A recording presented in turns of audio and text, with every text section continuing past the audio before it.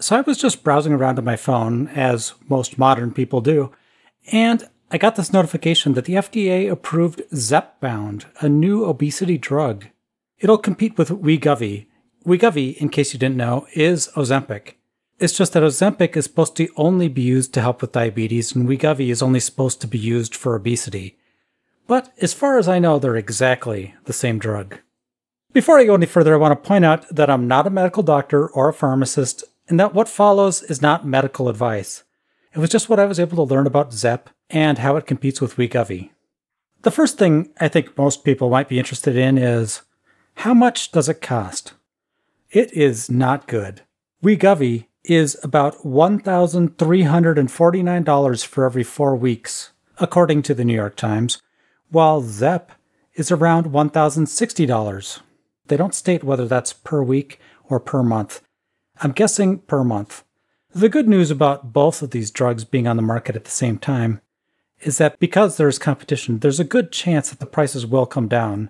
Unfortunately, there's very little chance they'll come down to the price of aspirin, especially since both of them are, as far as I know, injections and not pills.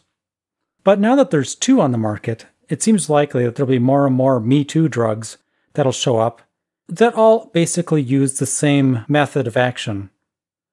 And they'll start competing with each other, and hopefully the prices come down to a more reasonable level so people can actually afford them.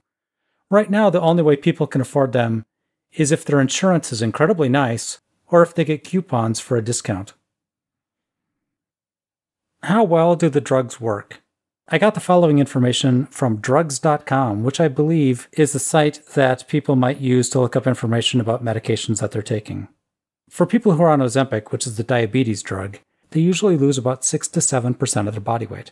For Wegovy, it's about 15% of their body weight. You don't expect the two things to have exactly the same amount of weight loss, even though they're the same drug, because the amount of drug that's given is different for the two different brands of the same medication. In children, the same site reports they see about roughly a 16% decrease in BMI on Wegovy. ZepBound, on the other hand, people have gotten about 21% weight loss using the highest dose. Like all medications, there are side effects. And as you'd expect from something that helps with weight loss, a lot of the side effects are gastrointestinal. They include things like nausea, diarrhea, decreased appetite. Wait a minute, that's less of a side effect and more of the main effect, isn't it? It's weird that they'd report that as a side effect. Vomiting, constipation, indigestion, and stomach pain. Supposedly, the side effects may be less if they slowly increase the dose on you instead of quickly bringing you up to the maximum dose. Other side effects include allergic reactions, which obviously you'd probably want to discontinue it if you get that, and hair loss. Maybe for women that's not that big a deal, depending on how much it is, but for men, that could be something that prevents them from taking this drug. Or they might take other drugs along with it to help maintain their hair. Let's face it, a lot of men don't have that much hair to lose in the first place. So what do I think about all this? I think it's a good thing that there's more drugs to help people. I wish the prices were much, much lower. I wish there were solutions that worked as well that didn't involve drugs with some side effects that can be rather nasty. I didn't mention this, but a very rare side effect for Wegovy is thyroid tumors and cancer. That's pretty serious and kind of scary. Definitely want to talk to your doctor about that before you start going on Wegovy. You've come to the end of the video. I hope you've enjoyed it. If you did, please consider clicking like and subscribe. If you really liked it, please consider becoming a member.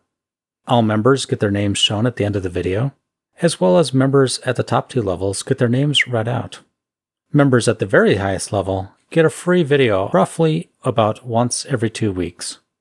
Special thanks go out to Emmett McNally, Cupcake or Death, MMC, Just a Girl, That One Guy, Wolf Child Rusk, Average Loser, Maria P., Sringa H., Grey Warden Invasion, Rue the Viewer, and Taylor Morris.